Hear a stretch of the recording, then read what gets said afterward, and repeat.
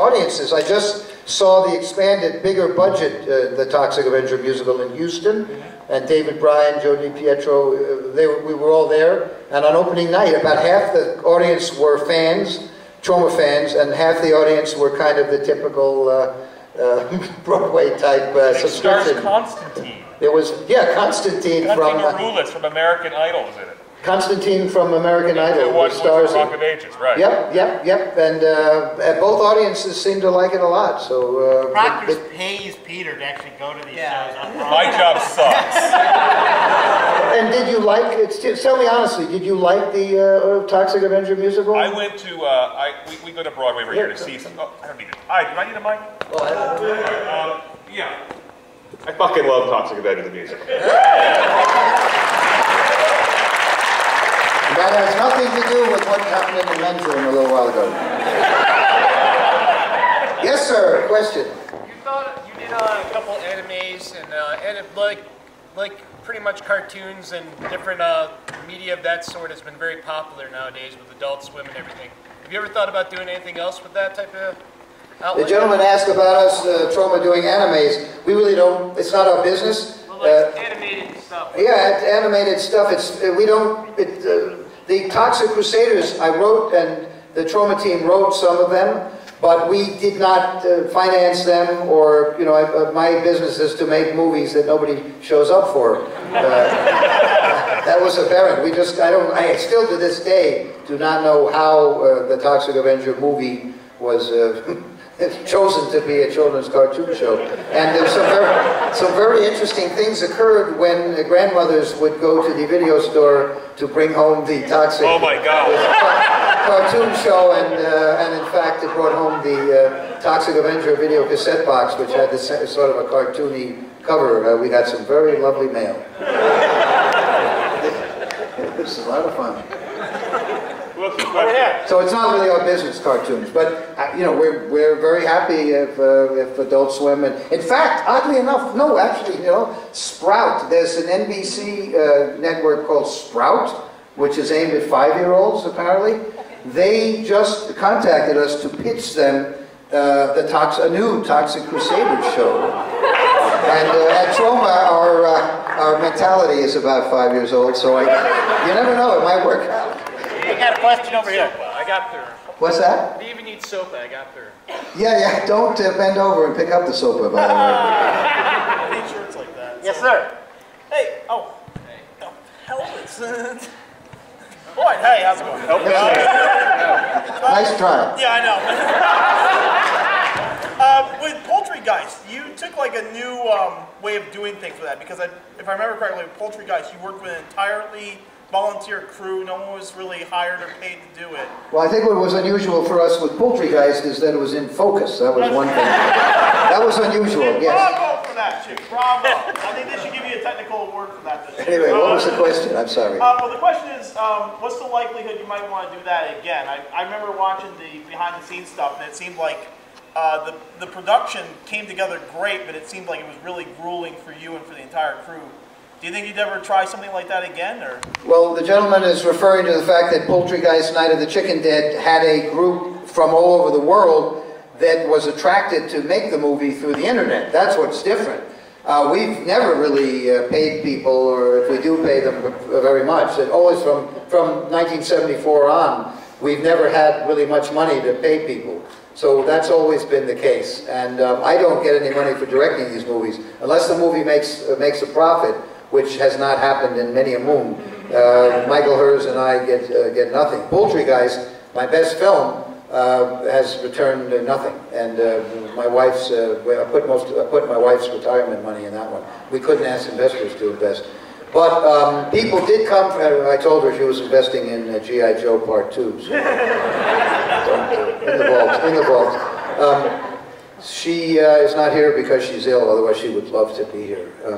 Now, so I think we've always been, you know, running on fumes. But on Poultrygeist, we had the most devoted cast and crew we've ever had. People came from Japan, from Australia, California. They all came to Buffalo, New York, and from England, from Germany, France. It was pretty much a Tower of Babel, actually.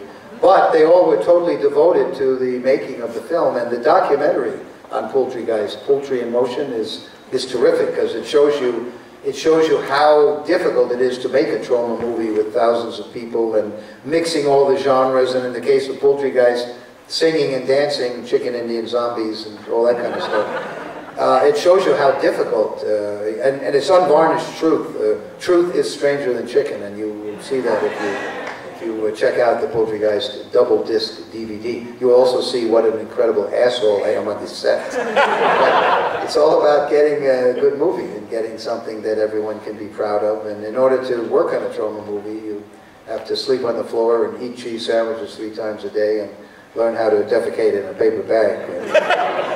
Have you, hypothermia, learned how to defecate in a paper bag? You're probably learning it tonight. My drawing probably caused it to happen without the paper bag. For which I apologize. You should answer. Got a question over here on the If I'm side? too verbose, just shut me up and yell. Well, first off, great Turn on your job. cell phones. Yeah. Great job picking up the tape for Troma. The Taint, yes. Very good movie. Omega are thrilled for that. Watch for The Taint. That is an amazing, amazing movie. It's great. Taint The real terrific. question is, when you see a film person, like celluloid film, how do you think you're going to do for transition over to digital? I'm assuming the next Toxic Avenger film is going to be on digital. Well, we have produced Father's Day, which is the movie we're starting to play. February 10th, it will open in New York City at the Sunshine. That was shot digitally. I did not direct it, so it's a good movie. But it's the next film I do will be digital. What's that? Is that a sequel to Mother's Day? It has nothing to do with Mother's Day, but I met the guys who directed it on the set of the remake of Mother's Day. Quite interesting. No, Father's Day, what's going to be fun for the fans is that Father's Day, I think people will think it's, done to make a fast buck on the back of Mother's Day and Mother's Day remake, but in fact it's about priests and has absolutely nothing to do, so I think it's kind of cool. Anyway, Father's Day is really good. It's really good. It looks great. It was shot on digital. And until recently, I would have stayed with the thing with sprocket holes. I can't remember what they call it, because it's so yesterday. But the digital format has gotten so good, the digital cameras and all that stuff, and it looks so good that I will, for my next film, I'll switch to the digital thing. Gentlemen with the glasses over here. What do you have in those glasses? Any vodka down there? Oh, those glasses. Oh, goddamn. In 1983, how much did that cost? Huh? How much did Toxic Avenger cost in 1983? The original Toxic Avenger cost about almost $500,000 US in 1983. Yeah. And the Poultry Guys, the movie we made in 2008 or whenever, cost less dollars. Which means that with inflation, Poultry Guys, also in 35 millimeter, cost probably 20% of what Toxic Avenger cost. And it's a bigger movie, and the reason is that the fans gave us so much support on the set with their volunteering and working for almost nothing. Here in the middle. Sorry, what's that? Also, if it cost more in the beginning, how did you convince? Was it just the material? Like people got excited just about like the script? How did you? Well, back in the 1970s, 80s, there was something called competition, where an independent movie could actually get into movie theaters, get onto cable television, and get into video stores, and one could make a profit. So I could tell people, hey, if you invest in Romeo and Juliet, the worst that will happen to you is you'll break even and maybe make a small profit. In most cases, our movies made quite a bit of money. But because of Reagan, the consent decree of 1948 was thrown out the window, and the theaters were permitted to be owned and controlled by the conglomerates. And then during Clinton's watch, the financial syndication rule, which prevented vertical integration of the television into the studio world, that was done away with. So as a result of that, the networks do not have to run truly independent content, nor does HBO. They can own all their content. So that was a death knell for profit. So when Poultry Guys came along, I could not tell investors, hey, you should invest in this because you'll get a profit, because I had to tell them you will not get a profit, but you can be a patron of the farce, the arts. And so my wife and I put up about 80% of the budget of Poultry Guys, and we have gotten back about 4% of our investment, even though it's my best film, by far. And the reviews from New York Times and you know, serious critics have been really good. But you know, you know, Cannibal the Musical, which you're going to see, Trey Parker and Matt Stone's movie. These guys created South Park. Cannibal the Musical and Citizen Toxie, the Toxic Avenger Part 4. Each one have sold, I think Citizen Toxie may have sold more, but hundreds of thousands of videos and DVDs. Neither of them have ever been on television, on any, or cable, any kind of crappy, not even crappy Skinemax. Whereas the first Toxic Avenger, which originally no theater would play, and when Troma was unknown, because it was a good film, it got on HBO, it got on Showtime, it got on about 30 different cable systems, plus a pantload of video stores. And the industry has become totally under the thumb of these of this cartel. So that's the difference. Who else got? In the middle. What's your favorite movie you made? The favorite film that I have directed, Poultrygeist, Night of the Chicken Dead. I think that's really the most risk-taking, and it's a musical too. And by the way, I don't know whether you've noticed this, but I'm not the only gay director who's making musicals these days. Oh, I mean a gay married director. Glee, right? I mean, the musicals are hot now, and Poultrygeist preceded all this. There's something being advertised, and I went to it last night, the premiere called Smash. And it's going to open. They're going to run it right after the Super Bowl on NBC. And musicals are hot again. So Troma once again, new movies of the future. Way over here on the side. Me? Yes. Oh, well. You're like the prize. You had your hand up. Well, I had would you be able to tell us anything about the Toxic Avenger for, it says there's a remake for 2013. Twitter, see, that's interesting. Twitter questions. Toxie has been signed by Akiva Goldsman, who got an Oscar for A Beautiful Mind, and as I mentioned earlier, made the best movie ever made, Robin and Batman and Robin.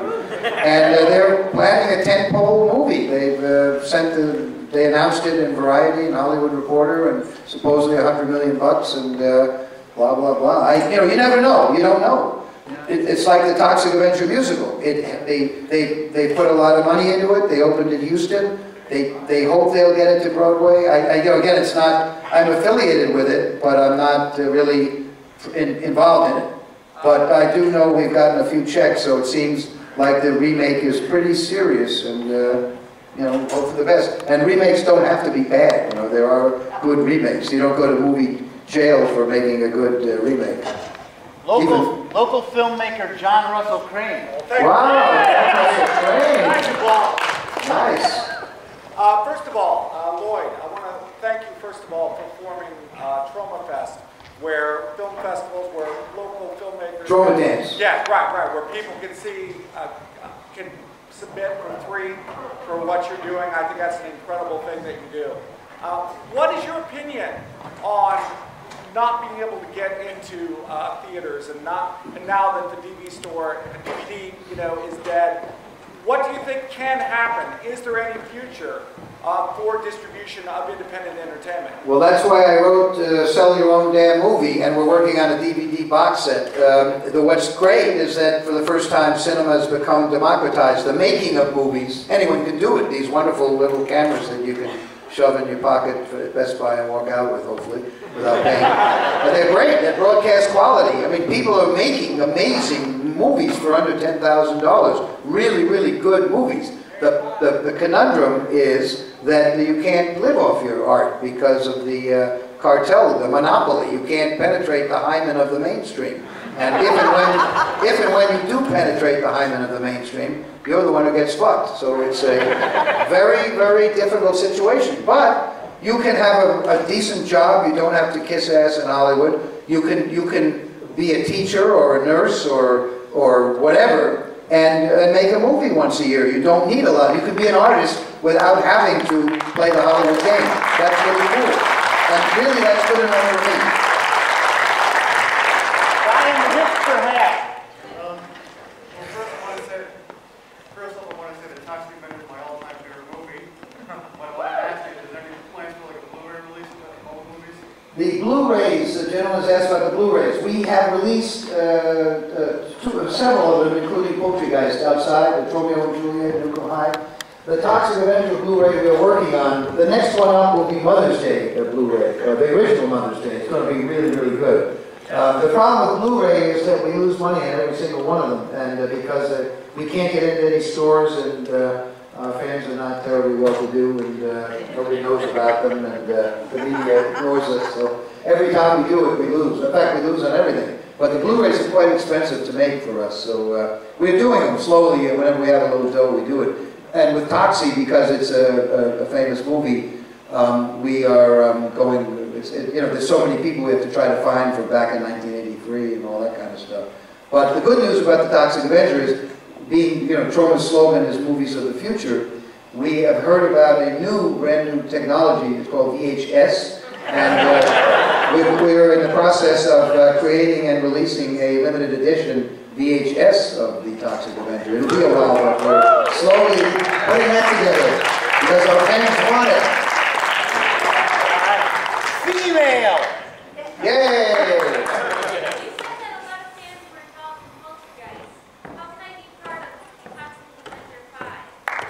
Very good question. Fans, Poultrygeist is very much a fan-driven production. I think the best thing is I'm on Twitter, at LLoyd Kaufman on Twitter, and I give news there of what Troma's doing. That feeds onto my Facebook and onto the fan site, LLoydKaufman.com. So if you keep an eye on those, no problem. And if you're aggressive, and really, it is a very serious matter, and so it's really hard work. People think when we're making a movie it's kind of a party, and boy, is it not. It is so serious, it's unbelievable. And what you need to do is watch the documentary, Poultry in Motion, and see what it's like to be doing it, because it's a really great life experience. I mean, two couples got married who met on the set of Poultrygeist, but on the other hand, there was crying, there were fist fights, it's all on the DVD, on the documentary, the second disc. But not just our fans are involved with Poultrygeist and the making of Troma movies, but as Paul will tell you, not just our fans, but our air conditioners too. Okay, we got time for 3 more quick questions. Right over Lots there. of people are leaving. Lots of people are leaving. They're coming back. We forgot the Yeah, right. Thank you. Sorry, what's going on? If anyone wants to leave, don't let me embarrass you. You had mentioned the remakes of the Toxic Avenger, Mother's Day. You were talking about the sequels. Yeah, they want to remake Nukem High, Classic Nukem High, and Poultrygeist, and Kabuki Man. We've got an offer. That was going to be my question. Was there any chance of a second Kabuki Man or a remake of Kabuki Man? Regarding a sequel to Kabuki Man, and thank you very much for applauding Kabuki Man, sometimes stars cannot handle fame. Toxie's very cool. Toxie, he's straight arrow, he's true to his significant other and supports his mother. Sergeant Kabuki Man, when he became famous, became a drunkard and took a lot of drugs and became sort of the Charlie Sheen of Tromaville. So it's going to be a while before he's got his act together for a sequel. But he is, if you see Citizen Toxie, the Toxic Avenger Part 4, he has a big part there. He appears in and out. He's getting cameos. In Toxie 5, he's got a pretty good part, but I don't think I don't think we can trust him for a sequel. He just isn't ready yet. All right, black cap with your fist in the air.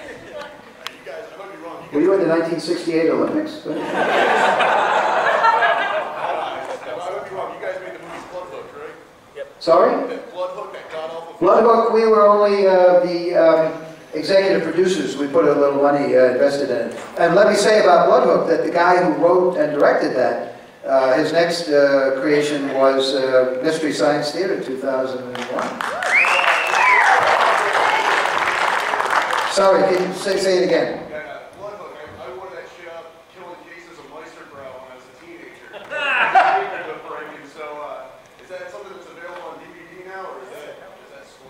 No, Bloodhook is still in the Troma library. I don't know that, I'm quite certain if you ask Cousin Ron, who's sitting at the table, I know it's either a double disc DVD, or ask him about it, because it's a great movie, you're right. And I think that the gyno in that movie was, one of the gynos in that movie was murdered, or allegedly murdered by Robert Forster. Who was the guy, the actor who got acquitted for murdering his wife?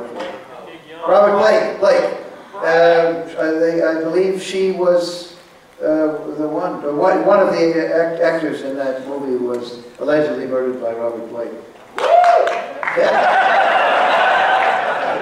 All right, final question. Final question. He was innocent. You've had your hand up for a while. Robert Blake was innocent, just like others. The guy who played the mayor of Tromaville in Toxic Avenger? No, Patrick Ryan was his name. He made a noise like a frog. He croaked.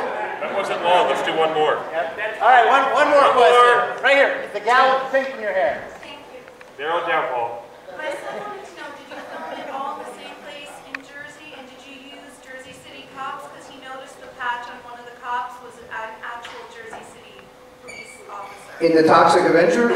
I think if there were policemen, yes, we did use real policemen in Jersey City. Not the main actor, not the main cop, not the police chief. He was from the Bad Actors Union. But yes, indeed, the subsidiary policemen were genuine Jersey City policemen. So was it all filmed in Jersey City? Most of Tromaville, well, the Tromaville where Toxie jumps out the window and dives into a vat of chemical toxic waste, that was Boonton, New Jersey, which was all the citizens came out and they really enjoyed that day. But most of Toxie, for one, was in Jersey City, So right? I assume then you were inspired by the smell.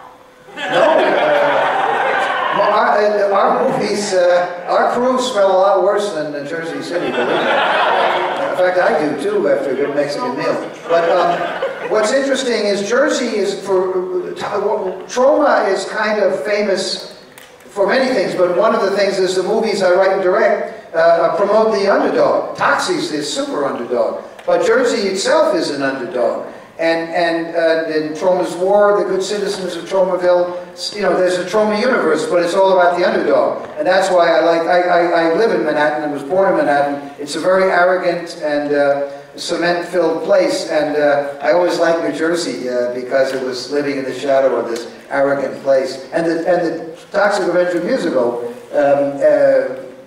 really plays off on that. It's really very clever, and so that really, I have a great fondness for the underdog. All right, so let's take a quick break, and then Lloyd will introduce Cannibal the Musical. Oh, very cool. I'll sign, if you have any stuff here, I'm happy to sign it for free. Unlike those other people you've never heard of who charge for an autograph. My autograph is totally worthless.